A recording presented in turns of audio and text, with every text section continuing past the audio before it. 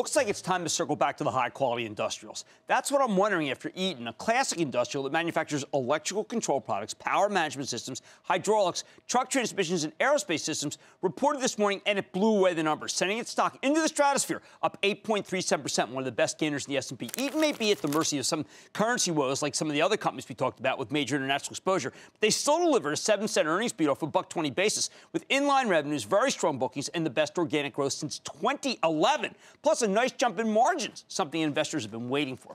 Now, Eaton has been a huge long-term winner for us, and I always like the stock when it sports about a 3% yield, as it does right now. One of the reasons why we own it for my charitable trust. So let's take a closer look with Sandy Cutler, the chairman and CEO, to hear more about the quarter and what's next for the company. Mr. Cutler, welcome back to Mad Money.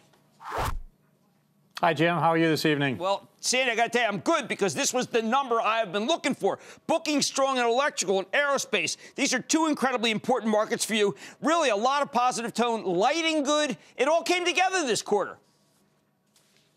Yeah, it really was a great quarter and a great year for us. Your earnings up 18% this quarter, 13% for the full year. As you mentioned, 5% organic growth in the fourth quarter, the strongest since the fourth quarter 2011.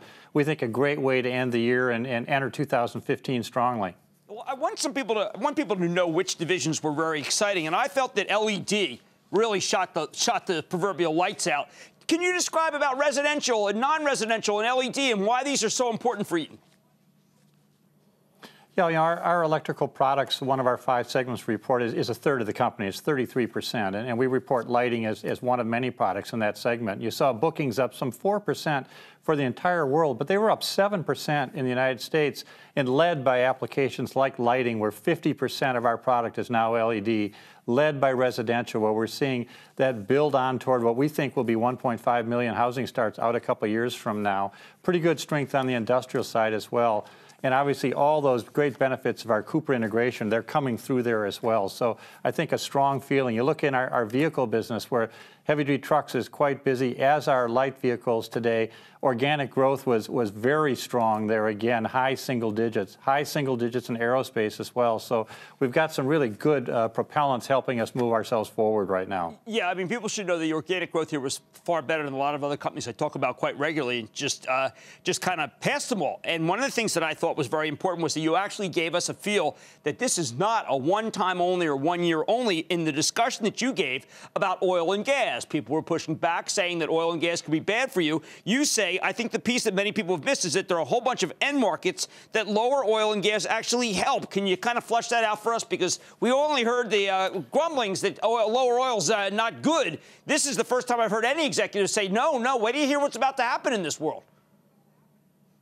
Yeah, and I think most economists would agree that lower oil actually helps to grow GDP. It's just uneven when you get within those pieces. So certainly when you look at our businesses, sales to our oil and gas customers likely to go down this year, but the positive impact for vehicles, a consumer obviously isn't spending as much money at the pump. They've got more money to spend on a vehicle, on a mortgage for a new home. Heavy-duty trucks, obviously a very big operating cost for the fleets is diesel. That's coming down. Aerospace, one of their 2 big drivers, fuel for airplanes, that's coming down, makes them more profitable.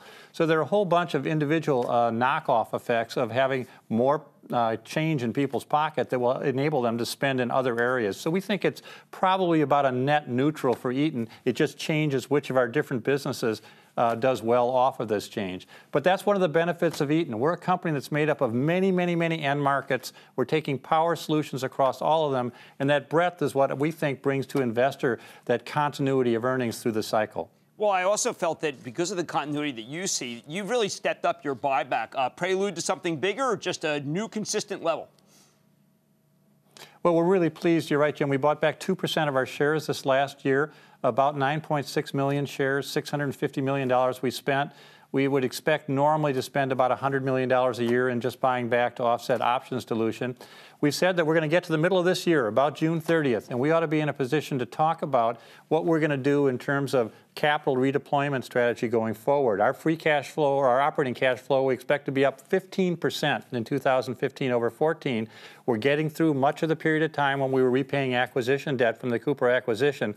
So it's likely we're going to be doing one of 2 things, or maybe a mixture of them, higher buyback, back into the M&A market if we see attractive opportunities there. But we think it's a really exciting time for shareholders for Eaton. We've got strong earnings trajectory, and the cash flow is really coming on now. Well, I got to tell you, this is the most bullish I've heard from you. And obviously, this organic growth is extraordinary. It's a very, very big step up. You think it's possible to even top that with this company that you have right now?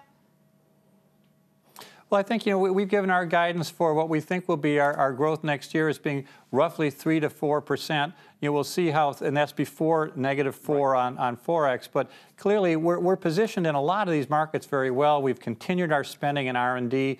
We continue to believe people are interested in sustainability and safety and economy when it comes to fuel.